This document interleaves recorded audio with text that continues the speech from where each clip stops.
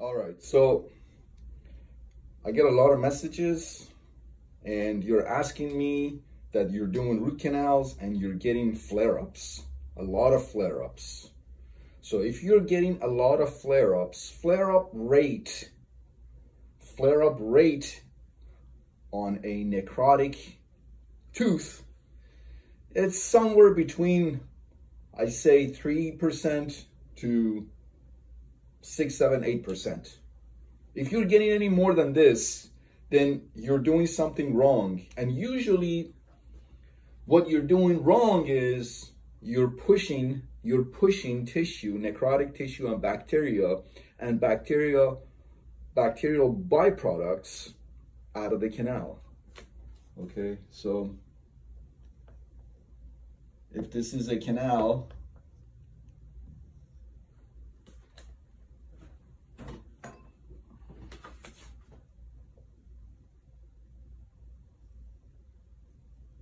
and this is necrotic tissue and bacteria here, and you go in with your file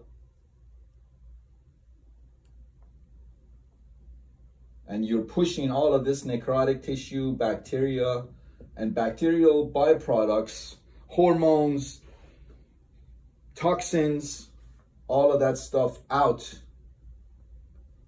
of the canal and into the periapical area. That creates an immune response. And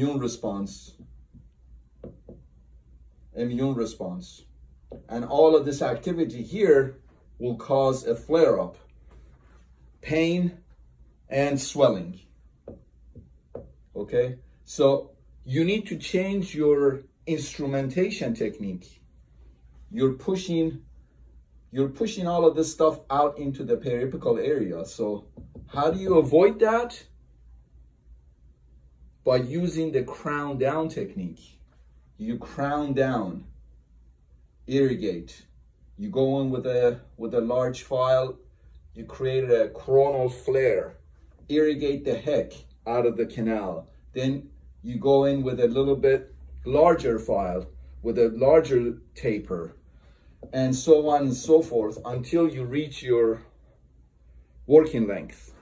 That way, you're not pushing all of this necrotic tissue and toxins out into the periapical area. Okay? Also, the other reason that you could be getting a lot of flare-ups, especially if you're getting flare-ups on a vital tooth. If the tooth is vital and you're getting flare-ups, it's because you're not using a rubber dam. No rubber dam.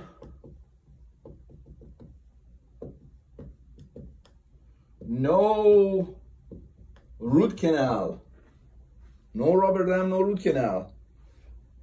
If you don't use a rubber dam, now what happens? Why are you getting flare-ups with a vital tooth? Well, you're pushing saliva and bacteria from the patient's mouth that's contaminating